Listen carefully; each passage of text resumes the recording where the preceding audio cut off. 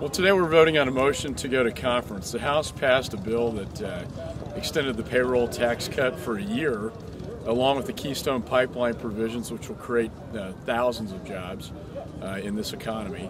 The Senate, unfortunately, rejected our one-year extension of the payroll tax cut and only gave a 2-month extension.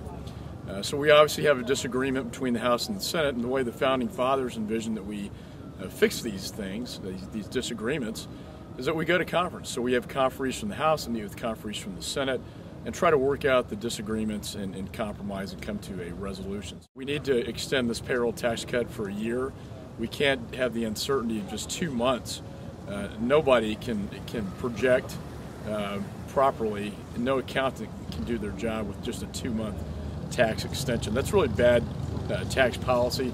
We need to fix it, and so we're up here in Washington trying to do just that, working hard for the American people. And so with that, I'm going to go ahead and cast my vote.